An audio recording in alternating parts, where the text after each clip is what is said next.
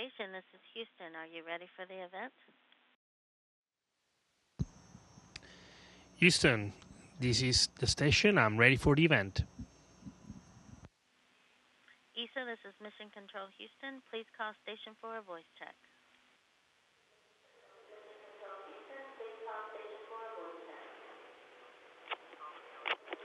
Hello, Luca. This is Palazzo Chigi in Rome. How do you hear me? Guten Morgen, Carmen. I hear you loud and clear. How about me?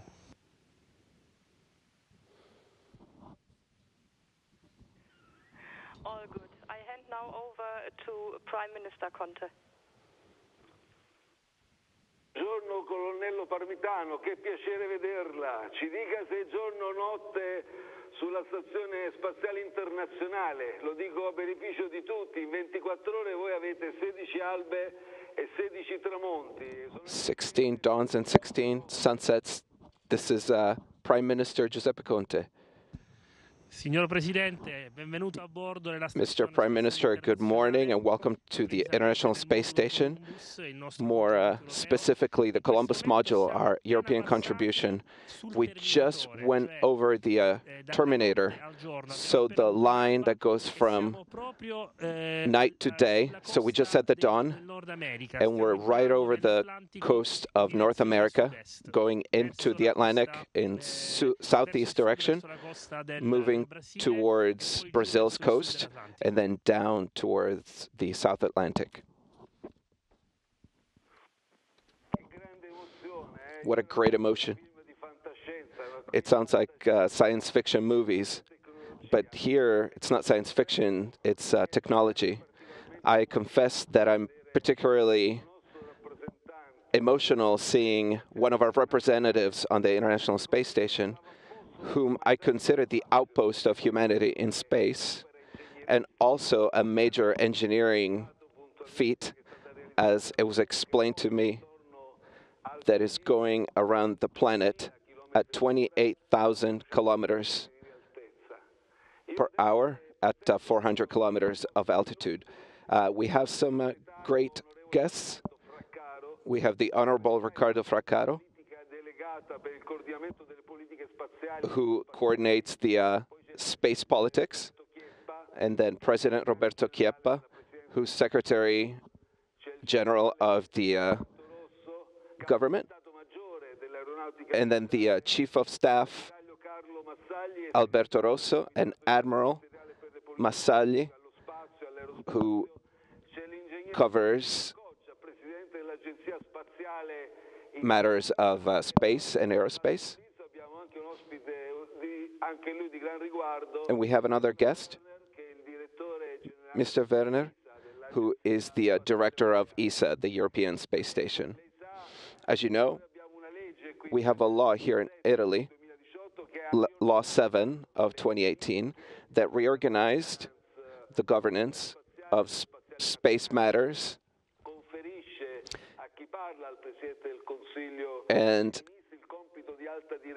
this gives whoever speaks to the Prime Minister great purview, and also established a committee for politics for space and aerospace.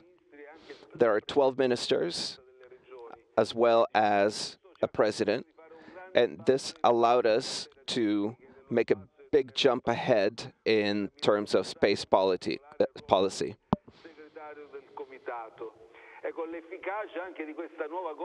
And now we have the efficacy of this great governance that also allowed us to cover a more important role in this field, even in European and international policy. And we had over $2.2 billion in contribution. We are in the third spot as the contributor to ESA. We had a council with ESA last year, and we're continuing to invest even in the optional programs, even compared to what we were doing in 2016. So we're very much involved because we believe that the national and international programs, especially those connected to ESA,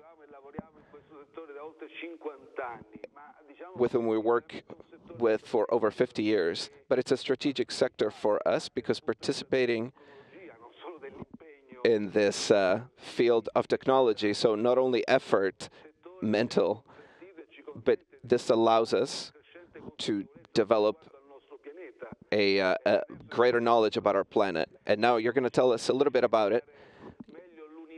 You're going to explain to us a little bit about the universe that we're in and the potential of exploration that comes from space. And we have to say, also in terms of applications to the benefit of citizens and security and institutions.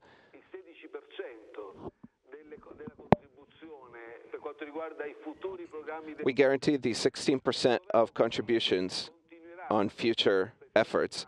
And so the government will continue to make such a contribution. And I have to say that in this sector, we are demonstrating, as in other sectors, that we know what we're doing. So there's not only the Italian system, but it also has to do with our industry. So there's an Italian system, a European system that's working really well. And this can generate growth and employment, development, and innovation. But now I have a lot of curiosity. You have to let it out. I'd like to ask, in less than a month, if I'm not mistaken, February 6th, your experience will conclude your mission. It's a mission that saw you in the middle with great responsibilities and effort because the commander of the station, for the first time in Italian, it hasn't happened before. Can you tell us already to make a statement about this experience? Mr. President, first of all, thank you for expressing in a very thorough way many of the things that, as far as I'm concerned, space represents. Everything that the importance geopolitical, economical, and strategic of space, of course, aside from, obviously, the technological and scientific one, which is our core business. First, I'd like to take advantage of 1 second to say hello to all the guests whom I have had the pleasure of meeting. I struggle to think about the entire mission today because we have three extremely busy operations, 2 EVAs to complete the upgrade of the power distribution system of the International Space Station. So we're installing new batteries, lithium batteries, that this year they won the Nobel Prize. And then an additional EVA to complete the activation of our alpha magnetic spectrometer, the AMS, which has great Italian participation. So we have almost a month ahead of us that's extremely difficult. But what I can say that until now, the entire mission, even before my command, and the part where I've been acting as commander, these months have been that they've had some incredible months in the quantity of work that was done, and I believe that my crew, and in this case I'm going to set myself aside because it's not my merit, but it's my crew's merit. You know, we're talking about teamwork. We are an important example of teamwork, not just the crew on board, but even the one on the ground that allowed us to complete some records of utilization. So in terms of how much science we've been able to execute in 1 week and 1 month. We hit a record with EVAs by renovating the batteries with the first EVA since I got here, and then the repair of the AMS. And finally, a record number of experiments here on board, thanks to the arrival of a record number of vehicles for resupply that allowed us to really rapidly exchange science experiments that we do here on board. And then, if you allow me, I'd like to make some examples that link back to what you've talked about in terms of effects of scientific discovery down on Earth from what we do here on board. Yes, but obviously you talked about your activities, your extravehicular activity. Those are hazardous. In those moments, did you need to confront with some difficulties that you felt were really hazardous? And then I'd like to know and understand how your test pilot in the Air Force, how your experience came in handy. I will answer easily to the first question. Extravehicular activities always have a very high component of risk. I myself have felt this on my own skin in my first mission 6 years ago during my second EVA when my spacesuit had a failure, causing water to come into my helmet, putting my life in danger. So, by comparison, these EVAs that I've done this round and the 3 that I've done thus far, even though the difficulty level was much higher, we did not have any issues from a technical standpoint, only that of the work itself, which has been done for the very first time. The type of work that we performed to repair the AMS was especially designed for this kind of activity. It was never done before. We installed a new cooling pump by connecting cooling tubings. So we had to cut the existing tubing and then connect them in a permanent way.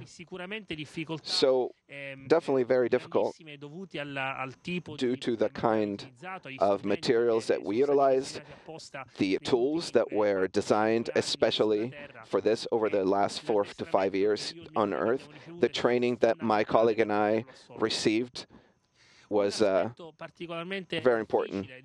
An aspect that was particularly difficult was that I worked almost exclusively from the Canadian robotic arm. So this means that during the majority of this time, I was connected to the ISS exclusively through an interface that locks my feet to the robot arm. And then I can swivel from the station. So in case of danger, there are some additional risks to be able to come back and ingress into the airlock. So all this means that there is a very specific ground training so that you can set aside all thoughts of fear and difficulty and just concentrate on the task at hand. So I would like to say that on this, the merit is more of those people who train us and give us information so that we can concentrate on the work even in extreme conditions. As far as the second question, the training of a test pilot has some specifics that are very similar to those of an astronaut. So I would say that all my baggage of training as combat pilot and then test pilot has contributed into giving me a background of contingencies emergencies and emergencies. An astronaut, like a pilot, is prepared to think about contingencies using checklists and procedures. But in an emergency, when there are no procedures, you have to understand by yourself how to resolve issues. This is when your training comes into play. And so this is how, as a test pilot, I've been able to experiment and utilize this formation so that responding to emergencies becomes second nature.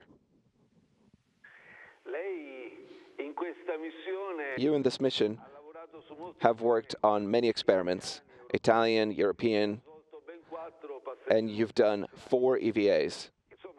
So there has to have been a time in which you have made us very proud to have an Italian. So you're inspiring the next generations. Do you feel this responsibility? Mr. President, the responsibility of those who have a visible platform is the same for everyone. It doesn't have anything to do with followers. We have to maintain responsibility of corresponding and sending a message that's positive of what we're doing. I believe that people do not follow me as Luca Parmitano, but they follow me as the astronaut because I represent a pinnacle of excellence of an Italian product, as you have mentioned during your opening remarks. So I feel responsible in that I'm an ambassador of a series of values that are Italian, European, and that have to do with the world in which we live. And then I'd like to remind that our President Mattarella has talked about hope. So I hope that I can give a message of hope, that my interpretation is that I have the possibility ahead of me to be able to complete some goals. I've been very privileged in this, and that Italy has always given me this opportunity, this great hope to keep pressing on with goals to reach. And I believe that people understand this. In my message, I always want to talk about hope, give it to young people, especially, and those who are in school today, those studying in college, that there is the opportunity to look ahead and set some projects and goals to reach.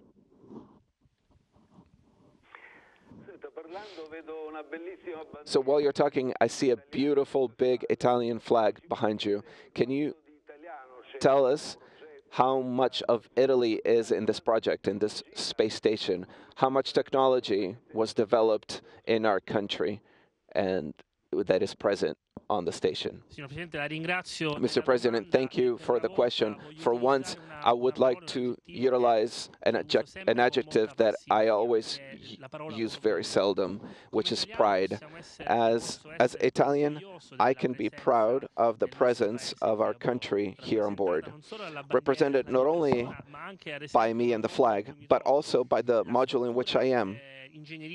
The engineering structure of the Columbus lab has been built in Italy, as has been Note 2, Note 3, the PMM module, which is a logistic module, as well the cupola, which is where the majority of our pictures are taken.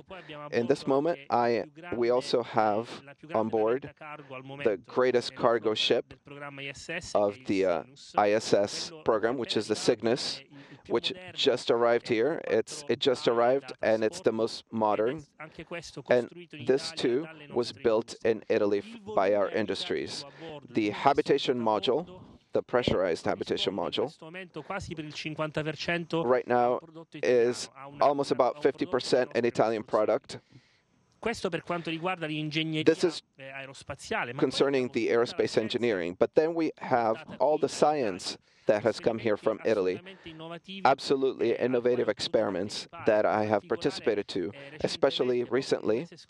Last month, we installed in the Russian module with the Russian-Italian cooperation a photography system to be able to photograph, if I'm not mistaken, almost 100,000 pictures per second, some ultraviolet pictures, so that we can see a spectrum that we've never seen before. Just recently, we just sent back to Earth an experiment from the Italian Space Agency, how an experiment that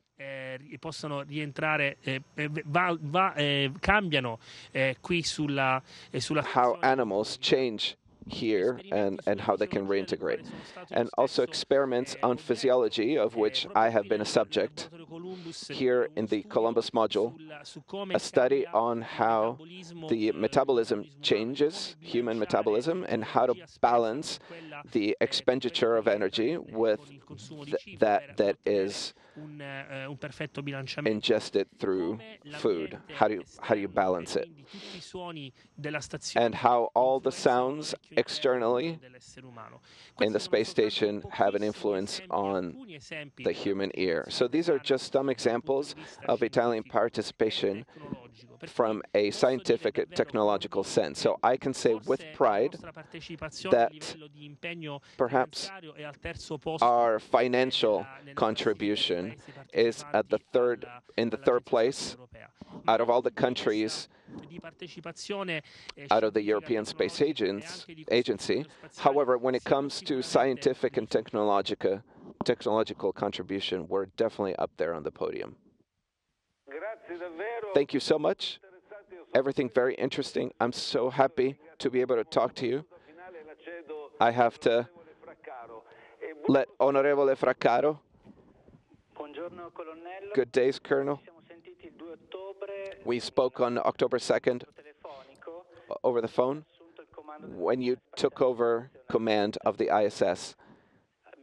Since then, we have pressed on with great effort the mission of our Prime Minister to augment our financial contribution into space, and we've had some great results. Thank you with the collaboration of everyone. I believe that space will have a geostrategic importance over the years and an important impact on technology and industry for our country, but also social, because fortunately, you astronauts remind us constantly what Earth looks like from above, that there's an ecosystem that we must protect all together.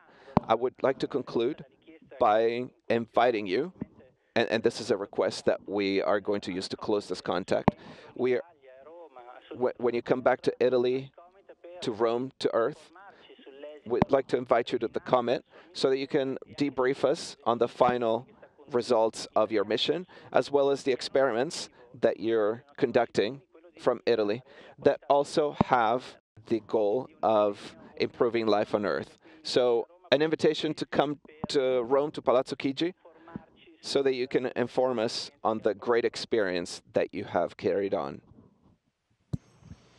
Signor Sottosegretario, mi ricordo benissimo della nostra telefonata. Secretary, thank you so much. I remember the phone call, and this invitation is for me an occasion to demonstrate how the impact, technological and scientific,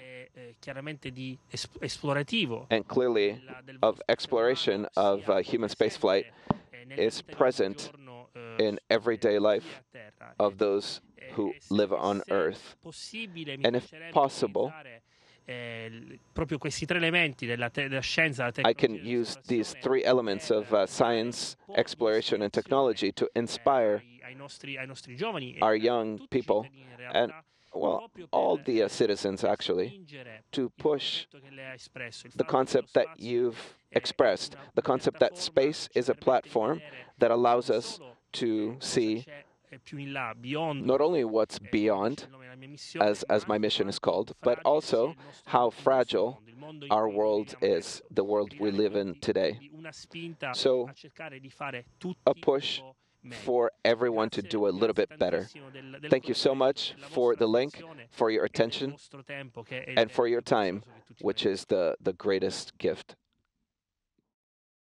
Station, this is Houston ACR. That concludes our event as we count down to 20 continuing years of humans living and working on the International Space Station. And thank you to all participants from ESA station. We are now resuming operational audio communications.